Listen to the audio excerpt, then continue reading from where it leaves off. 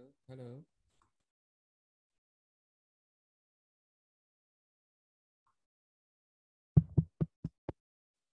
Hello. Hello.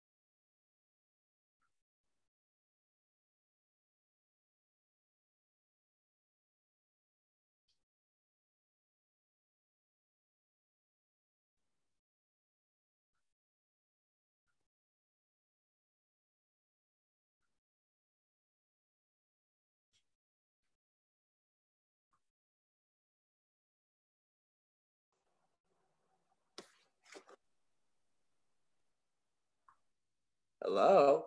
Hello, hello. Daniels, very nice to meet you. Yeah, nice to meet you. Yeah, good morning. It's still morning where you are. We are in afternoon. It's 3:30 right Yeah, here. what time is it? 3:30 in the afternoon. Very nice, very nice. Yeah, it's about 10:30 here. So yeah, it's awesome to chat with you. Thanks for reaching out. All right, thank you. Okay, briefly, let me use a minute to introduce myself and what we do. My name is Daniels. I'm a civil engineer, real estate developer, and then I'm actually an investor too. So together with someone, we actually found a space where we teach Africans how to invest in equities and other markets. Recently, we just started teaching crypto and a lot of other things too. So from time to time, we do talk to people, we do meet people to actually share these ideas to Africans. So can you just briefly let everyone that's watching know who you are?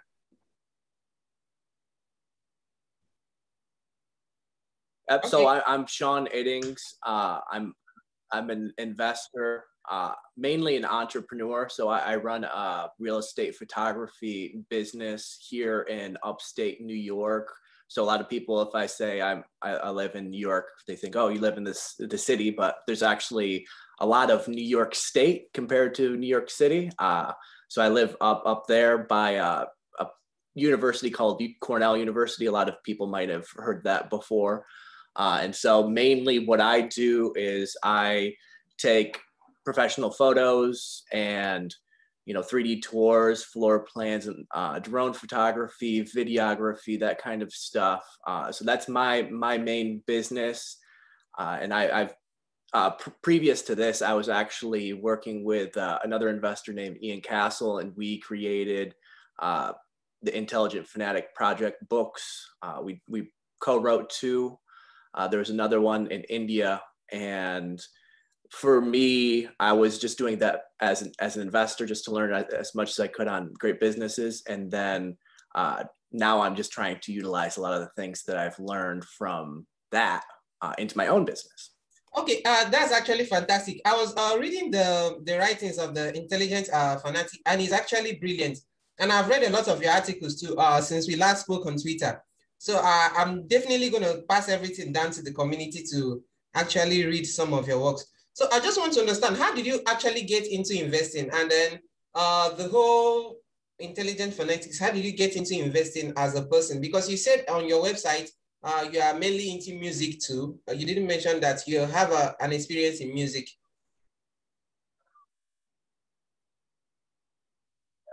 So growing up, I had my father was a guitar player, and when I was I remember probably one of the first memories of my dad was actually him pulling out his guitar and playing, and so that was made a big impact on me. But I didn't really get into music very fanatically until I was probably about 10 years old. I picked up my dad's guitar and I just started to learn as much as I can. And one thing led to another. I actually went to school for music in Boston, mainly learning jazz guitar. And one thing that I've noticed throughout that whole experience, and I spent, talk about the 10,000 hour rule. I spent more than 10,000 hours on, becoming a musician. One thing that I noticed, even though I spent all that time learning, the best, most efficient learning happened when I was modeling, emulating the great guitar players and musicians. And so what I noticed was, okay, well, if that's the great way to get into music and to learn it very quickly, and you see all the other great musicians, that's how they do it. But they eventually come up and have their own twist to it.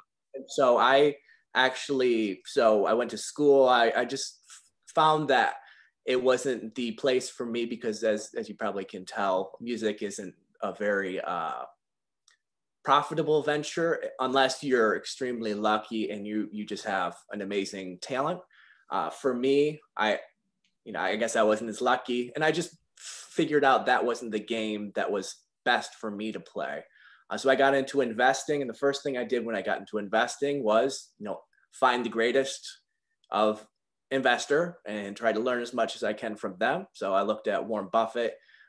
He said, read Intelligent Investor. So I did that. And so long story short, because there's a lot of stuff that happened in between there, but I really got into investing in about 2014, 2013, 2014, 2015. I really tried to say, okay, well, if I want to become a great investor, I want to really look and find these, 100 baggers, 1,000 baggers very, very early on, and then be able to hold them. So can I find the next Walmart, Amgen, Netflix, Amazon, and be able to hold them, buy them in a big enough size and then hold them. And so, well, I thought, okay, well, what's the easiest way? Well, like I said, with a musician, they emulate the greats. Well, they kind of also look back, kind of trace back the steps that a great musician will take. So I said, okay, well, I need to retrace the steps of all those great businesses and see where they started when they were tiny, tiny, tiny companies. And so I got into micro caps. And then from there, I just really started looking at Walmart when it was, IPO'd in the early 70s. And then I started to think, okay, well, I need to figure out what is the characteristic or the leaders that create these businesses. Because I think that's one of the areas that people can, figure out. You can look at the leader, you can analyze them, how they're creating the business and the culture, and what type of DNA that's going to drive the business. And that, I think, is one of the biggest factors people overlook. And I think it's one of the most valuable things. And I've been able to utilize it in my own investing. And like I said, now, studying intelligent fanatics and, using it to make my own business. All right. That's actually fantastic. Since you talked of management, let's just jump into that really quickly. How do you assess management to know, okay, that this management is going to be a little bit profitable for you? For the business in the long run? What are the yardsticks and the criteria do you use to analyze management? And I think the most important thing with my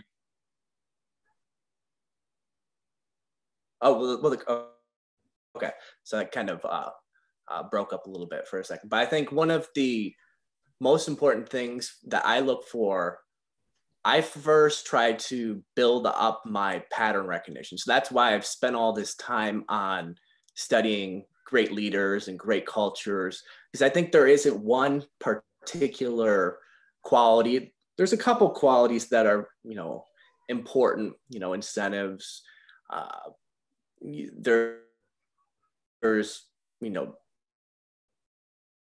communication happens. There's just so much to it.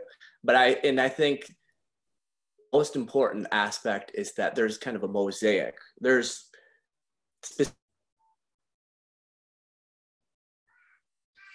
else, but I think it's just having all of those people been able to help me. Okay, there we go. Sorry about that. Must have had a little. Can you say something? Yeah, I can hear you loud and clear. Okay. Can you hear me loud and clear? Okay, so I don't know where yeah, I can hear you clearly now.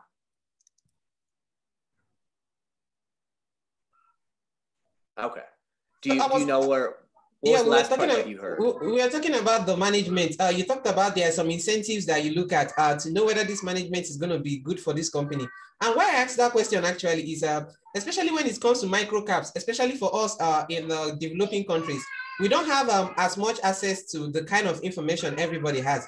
So that's why most times when we even advising people on joining the markets, we even make it as a rule, don't invest in micro caps and all that because and not a lot of information and then not a lot of access to the management. So I just want to know how you assess the management to get the information to know, okay, this is going to be a valuable company. Let's say in a year or two, it's going to be a multi-bagger. How do you assess that?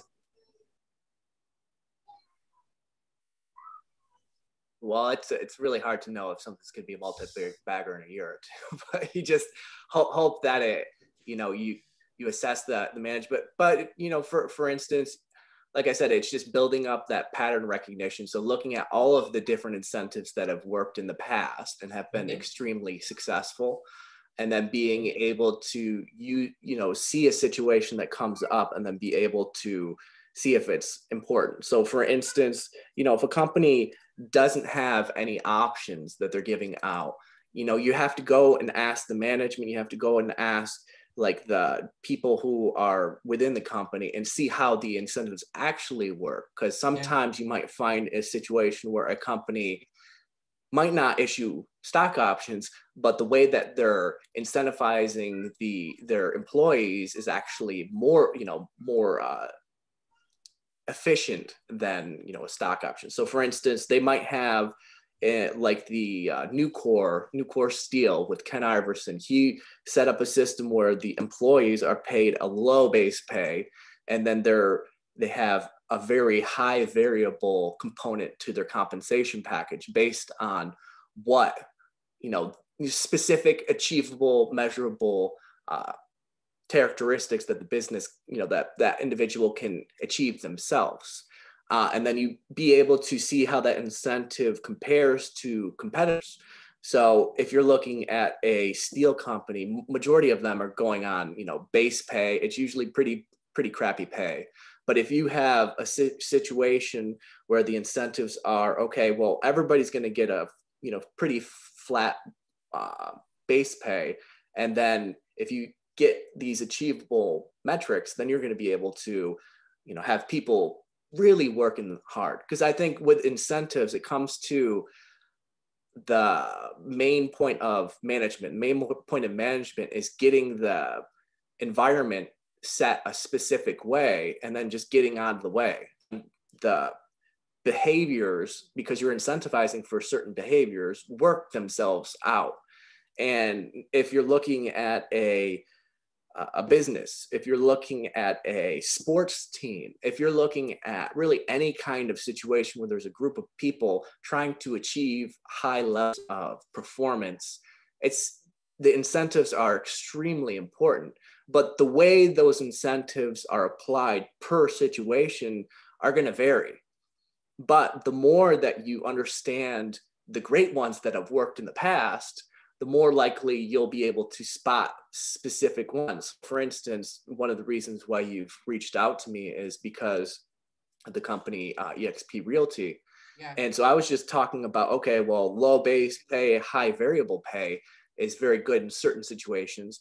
But in terms of a real estate brokerage, what might be more beneficial would be having the stock options based on certain metrics, and having all of the other incentives being revenue share, but not having revenue share in the money coming out of the person that you're recruiting's pocket. So each time they make a transaction, a portion of their pay. No, the portion of the company's pay goes to the recruiter, and then there's a cap. So there's many different ways. So like I said, for me, it's trying to look at all of the situations that incentives were very, very well utilized, and then be able to see, situations currently, if it might be, more effective than competitors might be.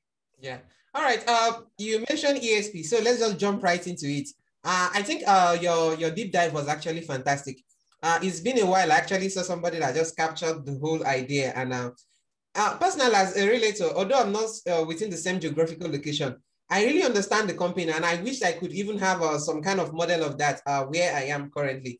But I discovered a lot of people were having some sort of rebooters to that, and some of them were not. Some of them, they are not into the ecosystem. They don't understand about real estate. So one particular person was asking, why are they not putting their customers first and all that? So I know you've said a lot about that, but what do I would just like you to have something to say about a company that actually tries to incentivize their employees, believing that the employees will now treat their customers right. Is it a good method for a company to follow through? Well, I think if a company focuses on a specific, let's call it a stakeholder. So stakeholder being, okay, you can have employees are a stakeholder, customers are a stakeholder, partners or suppliers are a stakeholder, community would be another stakeholder. So if you focused on just one, you're going to have a blind spot. Okay. Yeah. And I think probably the one, so anytime somebody says, well, the company is great because it focuses directly on customers, and they might give this one example being Amazon. Okay. And yeah. Amazon, so Jeff Bezos has always, customer is king. And of course he does it. And they've been able to set up their business where it's very, very, very well run. But one thing you'll start to see is employees aren't, top of the chain. Yeah. And so if you go to a warehouse, and you'll hear reports of this where employees are worked to the bone. They, in pre-COVID, they weren't, getting paid as much. I think they've since raised so I think focusing on just one, just the customer, I think eventually you'll get to a point long-term where things start to break down. And that would be, imagine having all of these warehouses and you have a very high turnover of employees. Yeah. Okay. And then it gets to the point where you're running out of new employees to bring in because you just have too much turnover. And so then you'll start seeing in the culture, it's the negativity seeping through. And then it starts, and how people are treated. Those employees might be, customer service people. I'm sure they're probably treated a little bit better than the warehouse employees. But I think long-term, Amazon's going to have problems, and they have had problems because they have all these reports now coming out where employees are saying, it's horrible. And then, there's a bad reputation, and who knows what goes on from there. But I think they'll do well. But I think just based on their model, which is more transactional, I think it's, it can happen a little bit. But I think with a service business, you cannot one bit focus just on, customers or just partners. You have to focus on like the employees first, because if you think who's the one who's facing the customer, well, it's the employee. If you treat the employee like, excuse my language, but like shit, they're going to mirror, they're going to reciprocate. Because I think we have to understand the, human nature, or not even human nature, just animal nature. That being, if you, beat an animal, how are they going to treat you back? They're going to treat you like you treat them. They're going to be scared. They're going to, they're going to try to bite you. And I think it's the same thing with people. If you treat a human being, not very nicely, and you're trying to make this situation where you're paying for their service, and they're just going to do everything to stab you in the back. They're going to treat customers like crap. And so I think, and a lot of times there's many companies that people might say, well, they are more customer focused. Well, it's actually, if you dig deeper down, like Costco. So in the Intelligent Fanatics project, we looked at Saul Price, and Saul Price was really the progenitor of Costco. He created FedMart, which turned into Price Club, which is was acquired by Costco, and he tutored or mentored Jim Sinegal. Jim Sinegal was the co-founder with Jeff Brotman of Costco, and what they always did was focus on the employee, because not only would the employee treat them well, they treat the supplier well, and that allows them to get lower costs, right?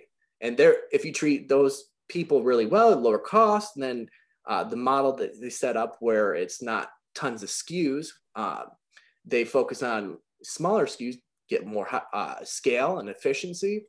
You can pass that savings on to the customer. And then the customer comes in, okay, not only is it cheap, well, it's cheap because the employee who's really good with the partner got it cheap, but the people there who are customer facing, they're paid well, they're treated well, they reciprocate. So I think it's another one thing that a lot of people just don't really think about, because it seems unintuitive. Oh, if I pay somebody very well, treat them very well, that they'll in turn treat the customer very well. Because a lot of times companies, especially public cater to the customer? No, usually not. They usually cater to the employee? No, usually not. Who do they cater to? The shareholder. And they're trying to get the earnings up for the next 30 days, in the next quarter. So very short-term minded, and then it's a slow decline from there. So that's and I'll give one more example. Herb Kelleher with Southwest Airlines, and he literally said, first person that we care about is the employee, because he literally said it's because of that reciprocation, and because of the culture is love oriented, and sharing, abundance, that is in turn shared with the customers, and then you get this cult like following with customers, and it's the same thing with others that I've come across that have been extremely successful. Yeah, I think one of the most important sayings I've had from Branson Richard, the CEO of Virgin Galactica, where he said that what he wants to do is just to treat the customer right, and the customer treat the employees right, and the employees will take care of the customers. And I think it's a brilliant statement. That even made me get more interested in Virgin Galactic. Now, having mentioned that, I would just like to use maybe a minute to get your before I get your insight on some of the industries. I want to understand a little bit of your personal investment style. Can you still hear me loud and clear?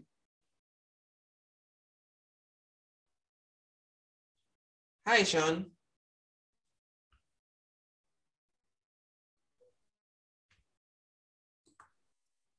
Hi, Sean. That's breaking up a little bit. Okay. Yeah, I can hear you. Okay, there we go.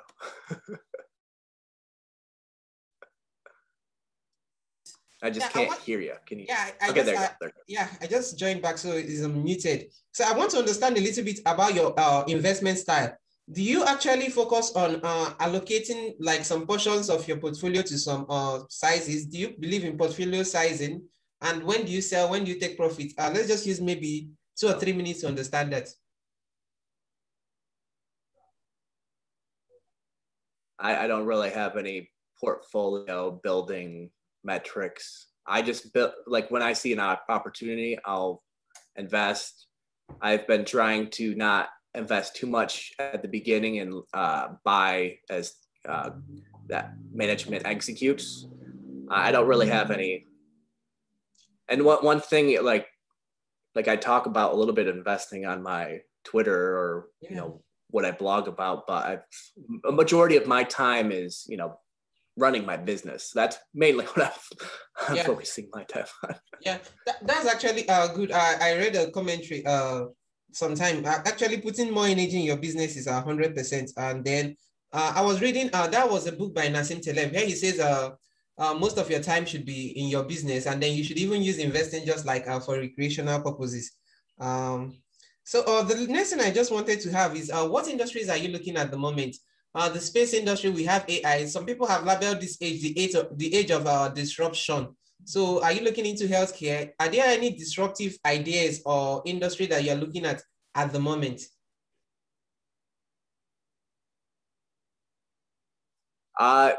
In terms of looking for investment, no, but in terms of what I'm interested in could be definitely disruptive, virtual reality. That's definitely something I'm very interested in. I'm investing a little bit of money in terms of me creating something in the virtual reality space, because I think that's going to be a absolute monumental new way of experiencing shopping and pretty much everything.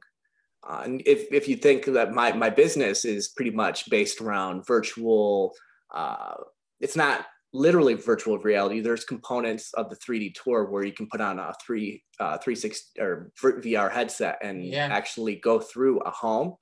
But I can definitely see where a lot of this is going. I just in terms of adoption rate of headsets will probably be a big thing, and then people accepting. So eventually, something that I've done is I actually made my office into a Shopify website. Using my technology. I'll launch that eventually, because I'll be selling these pieces of art. And so I'll be doing that eventually. And I think I've figured out ways to integrate a Shopify site with one of my 3D tours. And I think that could be something that would be very beneficial and, utilizing that new technology. All right. So let me just dive a little into maybe the metaverse and expi Vibrella, the virtual reality. So some time ago, I was listening to Glenn, the CEO of EXP, actually talking about Vibrella. He talked about something I personally experienced. He talked about the fatigue that comes with Zoom. You are just sitting there looking at someone at a screen. You don't have to experience like when you go to a meeting or a conference, you can actually walk up to someone and all that. Do you think Vibrella is going to take a big part of that? And then what do you think about the metaverse? I just mentioned that. I know you know about the metaverse, right? Yep. Okay. Yep. In terms of Virbella becoming a big player, like in the VR metaverse, that kind of stuff, who knows? That's a free option now, for that company, because nobody's really pricing that in. I think it just comes down to how the company's set up, the culture, and how they're thinking about innovation. And I think they have a very interesting perspective with that. But I personally experienced, so during COVID, I had a virtual reality headset. A couple of my friends, one in Colorado and one in Hawaii, had a headset. And so what we had done, and we still kind of do, is we pop on our headsets and then we go to a virtual environment, and we actually sit down and we're sitting across from each other and having conversations. And that was very helpful, not only just to connect with people, but it's something that is going to be the future. So instead of like you said, doing a Zoom call where it's just 2D and it is what it is, I think with the VR is going to be huge, and Virbella could have a big portion of that. Who knows? But for me, I just like the incentives, how things are set up, being it all additive sum or win-win. That's why they've been growing, how they've been growing, and why I think they'll grow pretty quickly in the future. All right, let's just dive into NFTs a little, because you've already talked about your business and how you are planning to what you are doing with Shopify. So what do you think about NFTs and where do you see that going in the near future? Is your business incorporating that fully into everything you do at the moment? No. One thing though I can talk about, at least blockchain. So NFTs. No, it's like I have physical piece of art, Okay. and I think that's, you know, so the NFT doesn't really, you know, if there is some type of metaverse, eventually I could sell it, but it wouldn't be as big, I think, but yeah, who knows. But in terms of like blockchain, I could see the technology benefiting real estate photographers. So one of the things that we have, so, you know, we create photos, we create digital assets, and I have an agreement with my clients that being, okay, I'm giving you limited license, so you can use it for marketing purposes of selling the property only, and for a year. And then after that, you would have to pay more for full ownership. And I think the blockchain could be beneficial with copyright. So copyright claims and that type of stuff with photography, with other types of digital assets that are much more difficult to apply full ownership of, you know, bits and bytes. Right. Okay. But who knows who does that and how they get the token? Yep. Yeah. Any other questions? Yeah. No, not any other question really. I've exhausted my list. I'll just generally like to get what you've learned so far since you started investing. Maybe you can drop a word or two to the community so that they can actually just get one keyword or one key lesson from your investment journey so that they can use that as their mantra and then learn along. So if you want to really become a master at investing, I think you should do a lot of work of retracing the steps of greatness. The more preparation, the more you pay with that upfront, you're going to see monumental dividends paid in the future.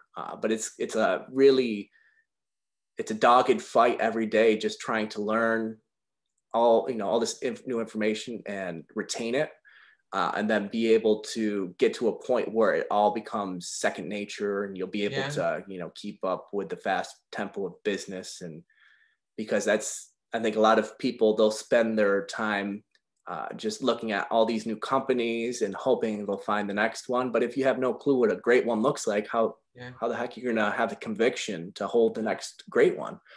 So I'd say, if you want to do very well in investing, like long-term, hold multi baggers and have the conviction to hold them, you need to put in tons and tons of work. So I've seen it work for me, and I know it's worked for others in any kind of field they've been in. So, it's totally doable, but it's tough. It's tough. Yeah. Good luck. Definitely. That's my I advice. actually read your deep dive and the wood shading and all that. The problem is a lot of people don't have the tenacity to actually put in that much work. They are looking for faster ways and all that. I think you're actually fantastic. I've learned a lot from you. I believe the community is going to learn a lot from you. So I'm going to drop the link to all your articles, the ones that you want, and then the book and any other thing you want me to show the community in the description of this video, so that anyone that wants to get across to you can find a way to get across to you. Thank you so much for actually speaking to us today. I really appreciate you. I'm hoping we can talk to you more on a later date. Sure. It was great meeting you, Daniels, and thank you for reaching out. My door is always open. I'm busy with my business, but if anybody has any questions, feel free to reach out. I always like quote unquote jamming with people and sharing ideas and learning. I definitely don't know a lot, and that's one thing. I'm always trying to learn something new from anybody and everybody. Yeah. All right. Thank you so much. It's actually great to admit that you don't know a lot. A lot of people don't admit that. I'm hoping we can speak to you soon. Do have a great day. Yeah, you too. Bye-bye. Yeah, bye.